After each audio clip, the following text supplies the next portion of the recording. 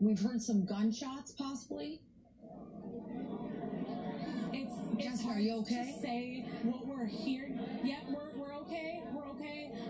Apologies for the language, but we didn't know what that noise was. It sounded like something crackling. I don't know if it was firecrackers. It didn't appear to be a gunshot, but don't listen to him. Don't listen to him.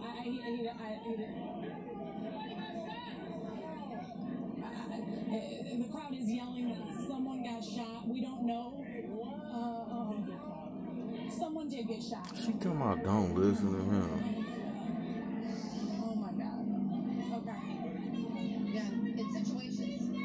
It's unclear exactly who did the shooting, who the victim may be. This is a fluid situation. There's no way to tell right now from your vantage point. Jessica, make sure you stay safe.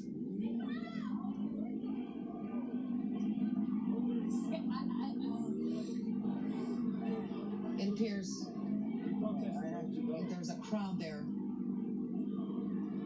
Yeah, there's a crowd gathering. Again, we still don't know. It does look like somebody was injured and or shot. We don't know. That's what the crowd is yelling. We have no visual confirmation necessarily that has happened, but there is a crowd rushing, and you did hear what sounded like a fire.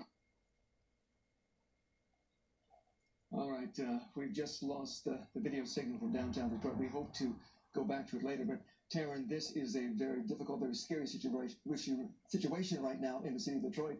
You have such a volatile situation.